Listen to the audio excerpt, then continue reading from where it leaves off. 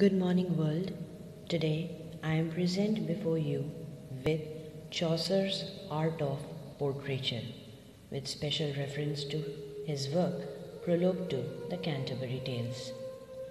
Before I begin the podcast, it is advisable that you keep a notebook and a pen so that you can jot down the important points relating to this particular topic. It is further advisable to use earplugs for listening to the podcast. So here I begin. In the Canterbury Tales, no individual isolated portrait is to be found. Chaucer does not paint his personages in miniature. He arranges them in groups in such a way that each may set off the other.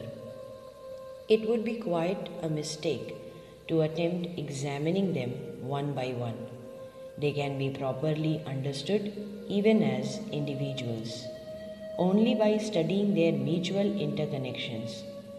It is not in this or that trait or gesture that the poet's true forte lies. It is in the management of the whole.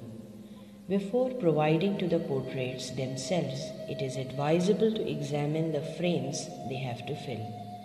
Chaucer's intention was that the work as a whole should start from a prologue, in which the poet in person would supply the data and furnish the indispensable information about the narrators to move on to an epilogue, in which he would reappear to mete out to each his due and unravel the threads of interwoven intrigue.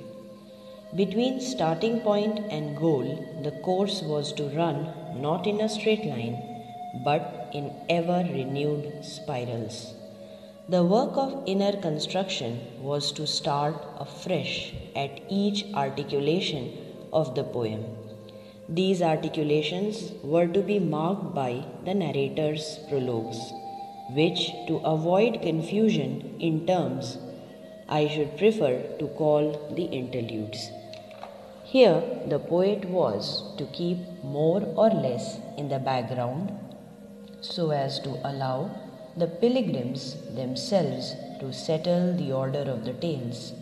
Lastly, each of the tales was to set off saliently on the flat surface of the whole the individuality of a narrator accordingly as his character was holy or profane, solemn or laughable, chivalrous or facetious. The main point is that he drew them and drew them with a very firm hand. To the three phases the work repeatedly passes through: prologue, interludes, tales. Correspond three modes of presentation which taken together make up the complete portrait. They are the portrait of description, the portrait by dialogue, and the portrait by monologue. The characters are outlined in the prologue, evolve in the interludes, and become fixed in the tales. In the general introduction, the poet depicts the traits that never vary. In the interludes, he watches for changes of countenance, marks the gestures, records the tone of the altercations. Lastly, in the tales that are told on the way, he leaves each narrator to reveal the dominant preoccupation of his soul. Each detail can be elaborated without detriment to the perspective. By the coordination of these divisions, it slowly develops each individual, showing first his exterior and only discussing his soul by degrees. Hence, continuity of interest is at no time interrupted. Like a discreet artist, he disappears as much as possible behind his personages. He attempts only to set one over against the other, expecting they will be able to complete each other later. In the prologue, where he speaks in person, almost the sole duty he reserves for himself is that of describing figure, costume, and social rank, because they are things that would be difficult to explain in dialogue. He has only known his personages one day. He tells us, and with his usual tact, he takes care not to give us too detailed information concerning them. We need not be alarmed by the superficiality. It is merely an artistic device of that delightful pseudo-forgive Chaucer. He was from first to last trying to present this delight through his characters. Chaucer claimed to be an observer, not a psychologist. At every moment, however, there occur in the prologue touches that foreshow with which or what ease he will be able to assume another part. It is in his capacity of dramatic observer that he'll reappear in the interludes. It is not inconsiderately that Chaucer has assembled his 29 pilgrims, nor is it inconsiderately either that he distributes them in sets. He knows the picturesque effect produced by contrast and juxtaposition of colors. He knows that in the jumble the brilliant embroideries of the squire, for example, stand out only on the dark green background of his companion and servant the yeoman in the moral sphere. He knows also how important it is to throw into relief the disinterestedness, the courtesy of the knight and his son on the simpering hypocrisy and cupidity of the religious orders, or again to contrast the latter with the surly and threatening masses of the people. It is far more delicate matter to preserve artistic unity amid the jostling of personages of every sort than to trace out the great motionless divisions of the prologue. The balance of classes is upset. It is necessary continually to adjust the balance between individuals. Each one must develop while developing his neighbor. So the two which best complete each other must be brought into contact.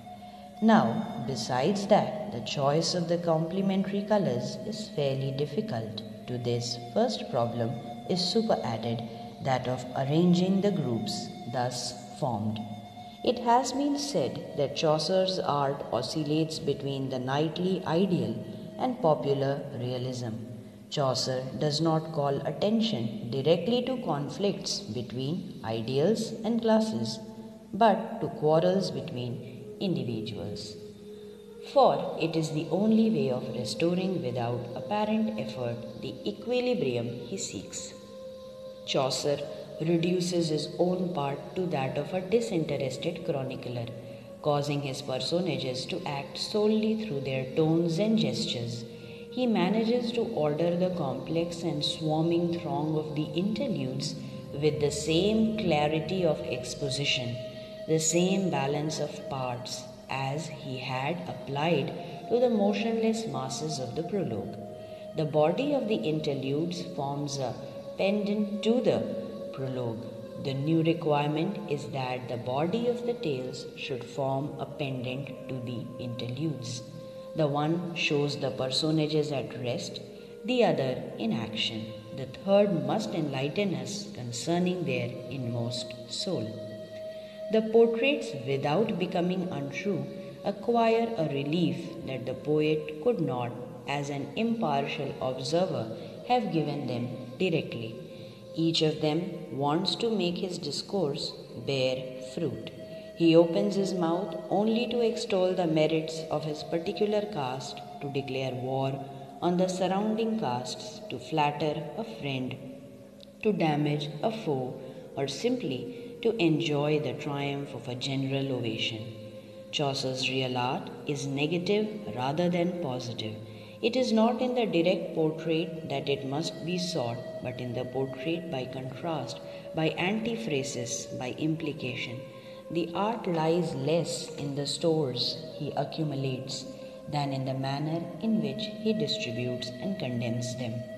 For in his eyes, really rich art is not that which lavishes details, but that which from a single detail causes light to flash on all sides. Chaucer has not always a very handsome stone in his hands, but he always excels in cutting it on all its faces, so that there shall be intercrossing, reverberation, and dazzle of light. So, this was all about the art of portraiture by Chaucer with special reference to Prologue to the Canterbury Tales. I hope the podcast proved to be of help to each one of you. Please mention your observations and questions in the comment section below. Please like, share, and subscribe to the channel, and don't forget to click on the bell icon for latest update. Thank you for your valuable time. Here's wishing you a great day ahead. Thank you.